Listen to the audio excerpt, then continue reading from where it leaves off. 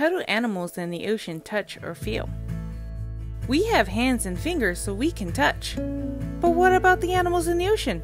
What do they use? Many of us have seen sea stars before and even had a chance to touch them. But have you really taken a good look at them before? Here's an ochre star. Let's take a closer look and see what we can find. As we zoom in, we can see different parts of their body.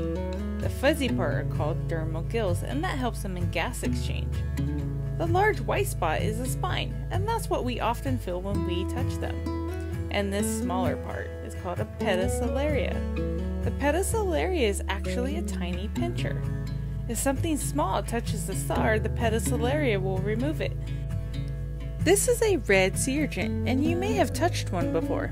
If you did you see the spine squeeze your finger? Most people will call this a sea urchin hug. Well, it's not actually a hug.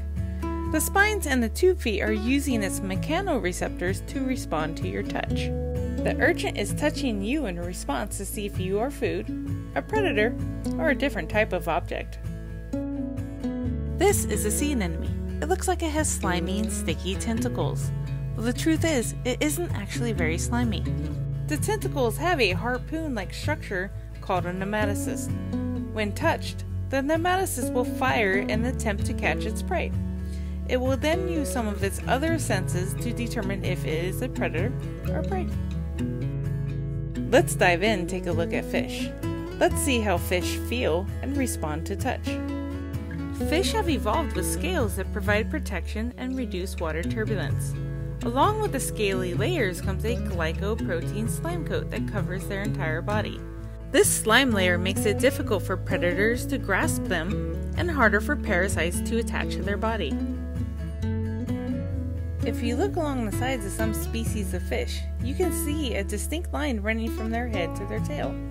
This line gives fish a sense of touch like no other. Often referred to as a sense of distant touch, fish can feel something directly touching them, but they can also sense movement in the water that is near them. This line that runs along their body is called a lateral line that has specialized organs called neuromasts. The neuromasts have the same sensory cells that can be found in all vertebrate ears, but fish use them to detect differences in water pressure, water direction, and water movement. The lateral line system allows fish to gain a sense of their own movement as well as movement around them. By using their lateral line, this allows fish to school together, sense their surroundings, and sense predators or prey nearby. Let's take a moment to watch our mackerel swim together as a group. You can see as one fish moves, they all move. They're using their lateral lines to school together. This helps protect them from the predators and proves that there is in fact safety in numbers. Sharks are indeed a type of fish, and they do have scales like most other fish, but they lack the slime coat like the fish we previously saw. This is because they have modified scales called dermal denticles. Dermal meaning skin, and denticles meaning teeth. If you ever touch a shark, run your finger from its head down to its tail. It will feel smooth. If you run your finger from its tail to its head, it will feel rough, like sandpaper. Their scales are pointed backwards to give them this rough texture. Now that we learned how animals in the ocean respond to touch and how they feel, it's time to go have some more fish adventures.